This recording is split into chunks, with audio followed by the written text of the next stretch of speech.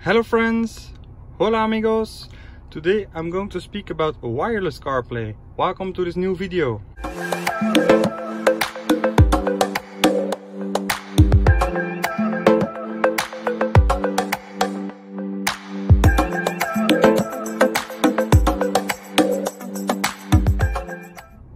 So this all new Connect has CarPlay, but as you know it is wired CarPlay, so you always need this little USB cable in order to have your CarPlay. I will wire it right now, and there it will pop up.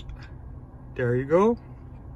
So this new Qashqai comes with the new Connect system, and I already spoke about the system in this video. But wouldn't it be handy to have your CarPlay wireless? That will mean you can drive off immediately and have all your CarPlay options as you're used to. Well, it would be great. And there are some aftermarket solutions for this. The most simple one and cheapest one is mirroring, where you simply mirror everything you see on the screen of your phone to your system. But it means that you can't use your phone independently. It also means that your phone is used and therefore your battery lowers quite quickly. A neater solution would be a real wireless CarPlay. And there are also some aftermarket solutions for this. So the first, most simple one is with a jailbreak app. I tried it for you. You have to do multiple actions in order to get it to begin with, and even then it didn't work.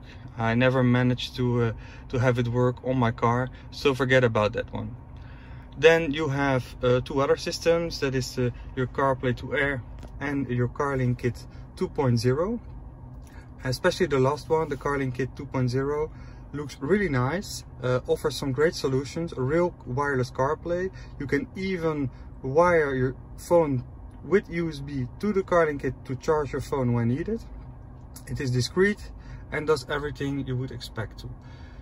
The price has even dropped to 70 euros for now, and it even ships from Europe, so you can get it within the 7 days. But still guys, I won't advise you to do so, and this is why. So first of all, there is some latency. That will mean that the CarPlay won't respond as quickly as you're used to when it is wired. Second is that sometimes you may see some highlighted functions, which is useful for cars that have a touchpad, and then you can use a sort of cursor that you can change your highlight to the option you want to select. As you know, the Qashqai doesn't come with a touchpad, so the highlight isn't useful and even a little bit distracting.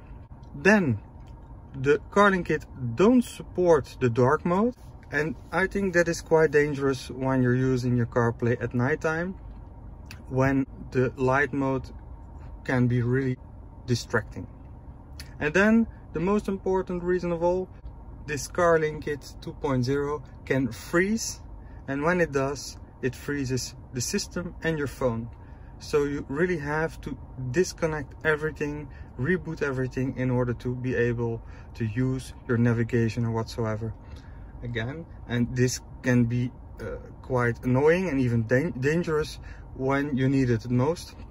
I imagine myself driving on the famous périphérique, which is the highway that goes around Paris, and imagine you driving there and having your whole system to crash, and then you have to rely on your own navigation skills. I have to precise as well that nothing says that Apple won't block the option to use wireless CarPlay.